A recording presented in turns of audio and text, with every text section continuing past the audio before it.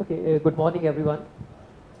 My name is Sufyan, and I'll be talking about using Articulate Studio in preparing a good lecture.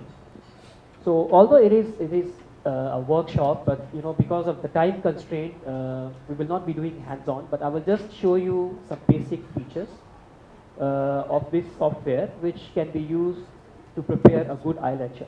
Now, before we talk about the Articulate Studio, uh, first question is, what do we mean by an lecture? What does I stand for? The I actually stands for interactive. Basically, whenever you're designing any online content, there is no physical contact between the teacher and the learner. So the most important thing is, how do you engage the learner? And this can be achieved by making the content interactive, where the students can actually actively participate while going through the online course or presentation. Now, IMU has acquired the license for this particular software, which is known as Articulate Studio. It is a suite of programs. I'll be focusing on the two major programs, which is Articulate Engage and Articulate Quizmaker. So I'll just show you some basic features, how to use this program to design interactive online content. Now basically, the Articulate Studio, the best thing about this software is that you don't have to learn new tricks. It is basically embedded in PowerPoint. And we all are using PowerPoint for preparing our presentations. So you prepare your presentation as usual in PowerPoint, and then using Articulate Studio, different softwares, you can make the content interactive and more engaging. So basically, the first one, which is Articulate Engage, allows you to add media-rich interactions in your PowerPoint presentations. The second one, which I mentioned to you just now, the Articulate Quizmaker, allows you to embed quizzes in the lesson. And these could be different types of assessment tools which can be used in your presentation. Now, Articulate Engage, I will show you actually the software as well, and just to show you how you can embed the interactive content in your presentation. So it has actually 20 different formats that you can use. You can add images, you can add animations and videos, and you can label images, and you can release content in a sequential manner. So I'll show you some of the examples later. This is how the Articulate Engage interface will look like. The Articulate Quizmaker will also allow you to insert different types of assessment tools in your presentation. You can have things like true false, you can have multiple choice questions, you can have hotspot, so you put an image in your presentation and students have to identify the area which is of interest. And there are many different types of assessments that you can embed into your lesson. Now, before you create an lecture, there are a few things that are important to be able to create a good lecture. First of all, you need to have a clear lesson plan. Whether your lecture is used for a flipped classroom, then you have to put a lot of information there, and then the students will come in the classroom for discussion. If you're using it for chunking the content, then you have a small lecture with some information, and the rest you'll be covering in the lecture. So you have to decide what your lesson plan is, and accordingly you design the lecture. Then you have to prepare, as I told you, it is PowerPoint based. So whatever content you prepare in PowerPoint, and then you go to Articulate Studio and you can make the content more interactive and more fun. Also, the images and video or animations that you're going to upload into your presentation, they should be ready. You just make a folder, put everything there so that you can easily drag and drop these images and animations into your presentation. Also, you can plan, as I told you, the Quizmaker, have some questions ready that you can put inside the presentation to actually have better interaction from the student side. So these are some of the points which are important. So what I will do now, as I told you, we don't have enough time to do hands-on for all of you. But those of you who are interested, IMU, we have laptops with the professional software. You can take it from e-learning and you can practice and try and learn all the different tricks. So what I will do now, I'll just show you some basic features of the software, how to use different features, and then from there on you can try it on your own. So let's get our hands dirty. Only me. You can just sit and watch. Okay. So now if I just show you, what I did actually. So in the folder. Okay. So for example, just to show you, I have this small presentation in PowerPoint, just a few slides. In PowerPoint, this is how the slides look like. So you have an image, you have another image, you have some text, image, text, right? This is how you prepare your PowerPoint with images and text. Now you want to make this presentation more interesting, more fun and interactive. And this is where the Articulate Engage comes in, and the Articulate Quiz Maker as well. So if you see here, in this PowerPoint, because of this computer, the software is installed, so you can see an Articulate tab on the top here. So what you do, you just go to Articulate, okay? And you will see on top a lot of icons there. So you have Quiz Maker, you have Engage interaction, you can add in characters into your slides, video, flash, web objects, so you can insert whatever you want. You can record narration after you have added in all the content. You can record your audio narration, okay? Or you can import audio if you want to. If you already have an audio recorded, you can just import audio and it will play in the background of the slide. You can add music, whatever you want to do. So let's look at Articulate Engage. If you click on this, it will take you to that interface which I just showed you in the PowerPoint. So you just say that you want to create a new slide.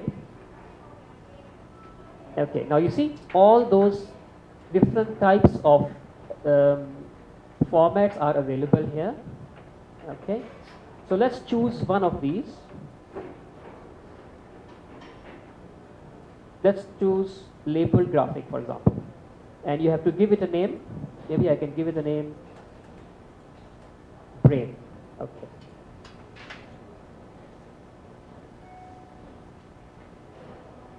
Preparing an Articulate Engage interaction is very easy. It's just a form. You just fill up the form, just put the information there, and then when you publish it, it will appear as a very nice interactive content. It will open in the Articulate Engage software now. There you have it. So this is the image.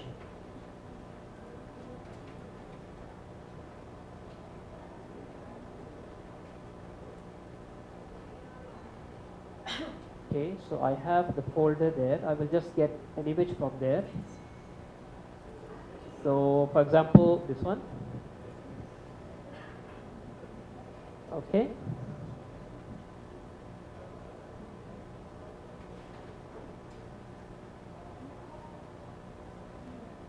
So if you want to record audio, you just click here, and if you have a microphone, you can always record an audio.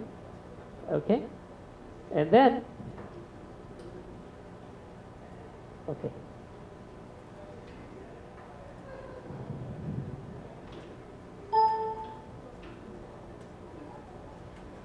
For example, you just put here brain parts.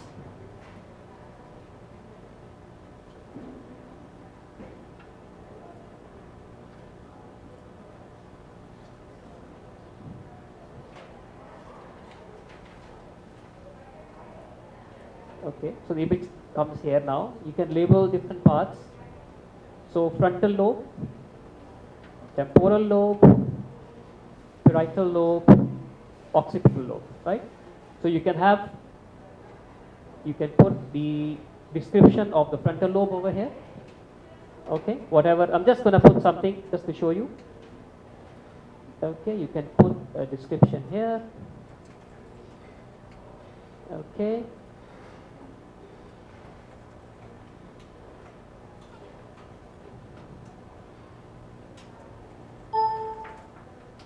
All right. So this is just one way of doing it. Let me just show you the preview of this. This is how it will appear when the student will look at it. So it appears like this. Clicking on each one of them, whatever you have provided the information there, the students can actually read it. And if you have an audio recording, they will also listen to what you are saying. Okay, so they can actually, by clicking on all these different areas, they can read it in detail. You can add further images with each one, and the image will zoom up, and they can actually interact with the image, and they can learn different aspects of the image. Okay, now let's add another one. So save and return. Let me just show you how we add a quiz as well. So let's add a quiz. Okay, create new. Quiz title, maybe question 1.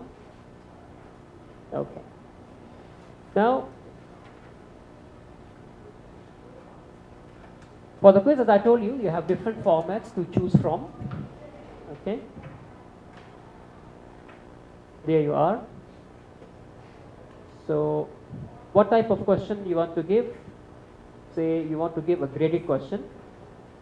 All right. Which format should I choose? Anyone from the audience? Sorry? Matching. This one? Okay. Let's insert this one. Okay. Now you have 2 columns here. This is the choice and this is the match. So for example, you put here spinal cord. You put here limbic system. You put here cerebellum. Okay. So spinal cord is ascending and descending tracts. Limbic system is related to emotions. Cerebellum related to balance. Okay. So let's preview this slide now. So I'm just going through very quickly just to show you the power of this software. You see, now it will show you the options here, and the answers are jumbled up now. So you have to match them together. So balance goes with cerebellum, tracts with spinal cord, emotions with limbic system. When you submit, it will provide you immediate feedback whether the answer was correct, whether it was wrong, and you can also add with each answer you can add a description. So if the student get it wrong, they can always get instant feedback why the choice was wrong or why it was correct. And there are different types of questions. As I told you, you can add in graded questions, survey questions. So you can also collect information from the students. So if you upload an iLecture before your face-to-face session with the students, you can collect survey responses from them. So maybe you can ask them the areas that they are not clear about. So maybe you can get an idea what the students are generally saying, and in your lecture you can address that point in more detail. So it allows you to interact with them both ways. You can provide them feedback through the answers of the questions, and you can collect their feedback through survey type questions and so on. Okay. So what I will do now, because we don't have enough time to go through all the features, I'll just show you some examples of iLectures that I have prepared and some other people. So just to give you an idea, after you have done all this, the steps are very simple. The only thing is that, as I told you earlier, you have to plan your lesson. You have to have all the information available with you. You sit with the software and it's very easy. As easy as 1, 2, 3. So I'll just show you some of the examples now. Okay, another point before I go to the examples. If you are going to record narration with your slides, because we are not professional actors and speakers, at least I'm not. So it's better to write a script before you do that. Then it's very, so for example, I'll show you, this is a script that I wrote for this particular eye lecture, overview of the nervous system. So you have what you're going to say in slide 1, slide 2, slide 3. So it's easier for you when you're recording an eye lecture, so you have natural flow when you will be speaking. Otherwise, you can do it without the script, but then it will take long time. You have to re-record when you say something wrong. Anyway, so let me just show you some examples. Actually, it was open, but because the computer shut down, so we lost the web pages. I'll just open some of the examples just to show you. Okay. Let's look at the same one, overview of the nervous system. No, that's one.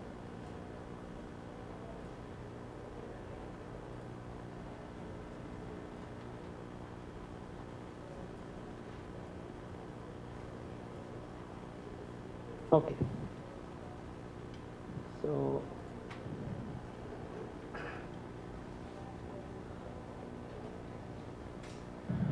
this short presentation is an overview of nervous. Let's begin with a simple question. Why do we need a nervous system? Well, there are control. Let's look at some basic properties and functions of the nervous system.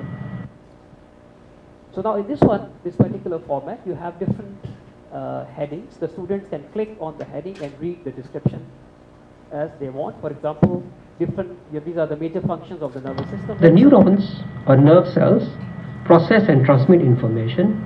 They are the adult human nervous system can, at a very basic level, our nervous is moving up the order of complexity.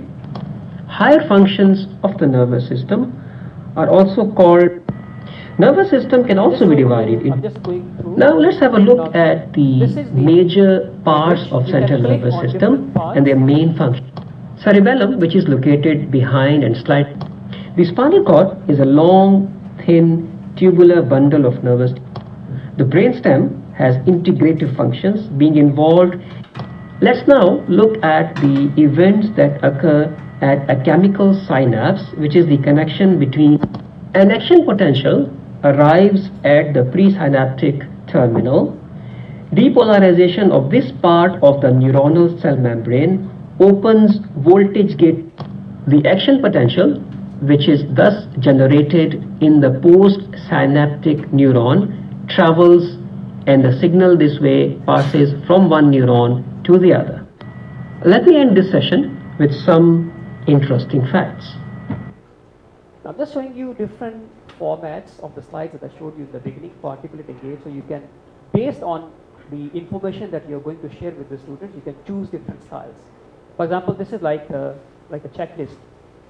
So just to share with them some interesting facts about the nervous system. The human brain is the most complex organ in the human body and probably the most complex creation present in the whole universe.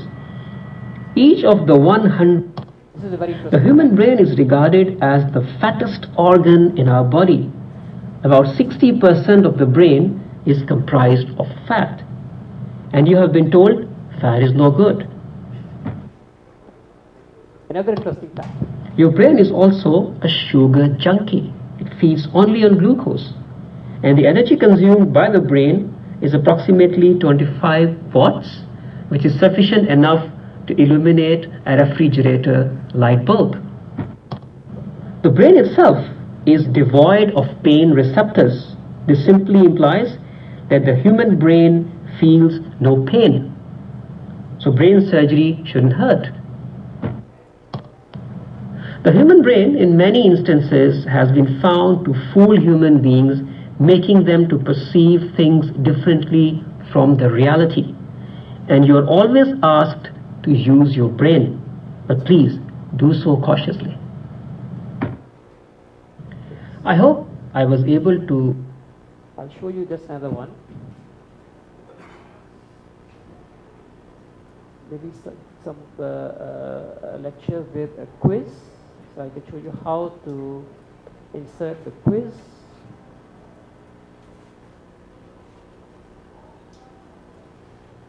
Hi students, welcome back. Let's talk about hemostasis. can also add a video. At the site of vessel injury, the first platelets arrive to start sealing the wound. Simultaneously, the coagulation cascade with its various... Now this is the quiz as we tried just now, matching the correct answer.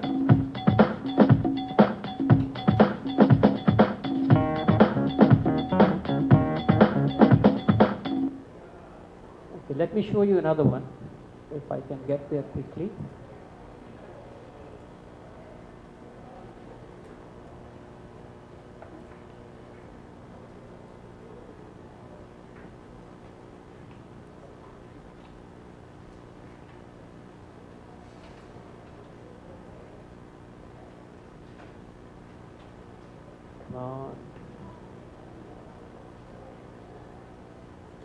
Sorry. By the way, any questions while I'm searching for the iLecture? Any question anyone has? If you want to ask about using Articulate to produce interactive online content. For example, in this short presentation, we'll be discussing the normal hard sounds. So let me show you this one. So this is the quiz, the hotspot. So you put a picture there and you can ask a question. For example, this question is, in order to listen to the mitral valve, where will you place your stethoscope? As you know, mitral valve is at the apex area. So basically it is this area.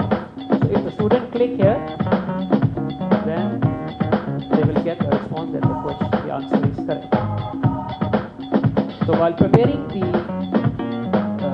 presentation, you select the area which is the right area. If the student click there, they will be awarded points for that.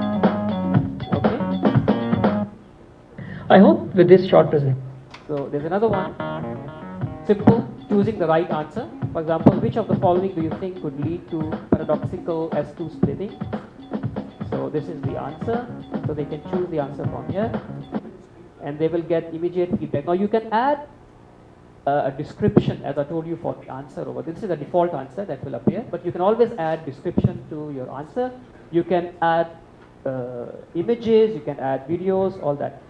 So basically, I'm just showing you the very basic features of using Articulate Engage in developing online Sometimes content. there's an audible.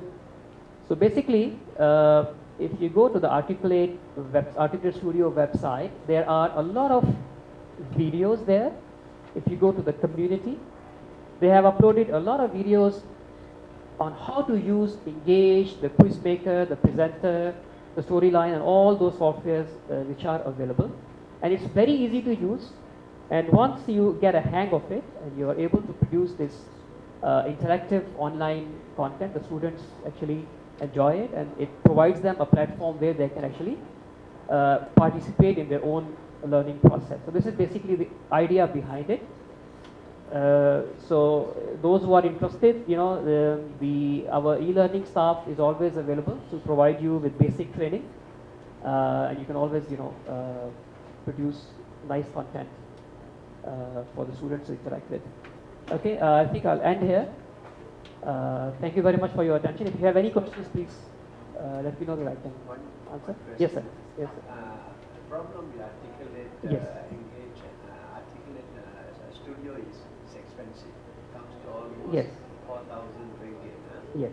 So one cheaper alternative that's around is Office Mix. which is Yes. easy. Yes. And you had a chance to compare the two. Yes. No, Office Mix is another plugin that you can actually download freely from the internet, and it is also embedded into PowerPoint, and you can record video, record audio, annotate the content. But of course, it doesn't provide you the versatility that Articulate does. You know, the look and feel and the options that you have. So the Articulate Studio provides you a lot of options to make your content look good. But of course, if you just want to produce an interactive online content, Office Mix can be used for basic purposes. There are many other softwares available now, you know, but this is the one because IMU has license for this software, and we are, we can always borrow a laptop from the e-learning department, and we can sit and design our content. And the feedback from students has been very encouraging. They're really enjoying the content and they're actually asking for more. Thank you very much. And any other questions? Yes, sir. Sir. Just a comment. Yeah. In interactive lecture, adding the quizzes in the interactive lecture, actually it increases the retention power of the students. Exactly. So it's very important that lecture in interactive lectures, if quizzes added at the end. This is important because usually we conducted a cognitive study where we asked the students how much of retention, how much understanding you have developed with this lecture. Yeah. Without quizzes and other with quizzes, and then the students were administered the OPA, and we found that those lectures with added quizzes, the students perform well. Exactly. So a correlation with the added quiz was much more than the correlation between simple lecture or a formative lecture without quizzes. So quizzes added actually is very important for students learning and longer retention. Yes, sure. And another point about quizzes, it's formative, so students they're not afraid of getting a wrong answer, getting penalized for that. This is one point. Second point, the quizzes can be added before you release the content, so this allows them to think about it.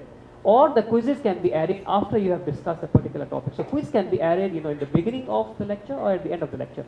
Then the quiz, the content of the quiz will be different according to what you want the students to learn from it. So it's basically a learning tool, the quiz. Yeah. So that way you call it a quiz-based lecture or lecture-based quiz. Yeah. So if you add it before or you add it at the end.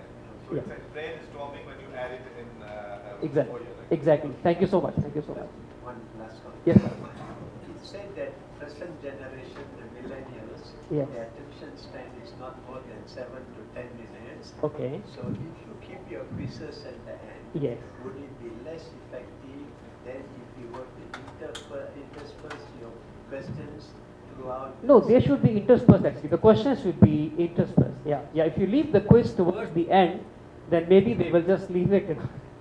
So if it is in the middle of your lesson, it is actually better, for them to. And the I lecture ideally should not be very long. It should be very small, 15, 20 minutes maximum. Yeah. But anyway, the good thing about I lecture is they can always pause it. They can regain their attention span and come back and watch the remaining I lecture. So, this is the benefit of online interaction. Okay? Any more questions or comments? Okay, thank you very much. Thank you.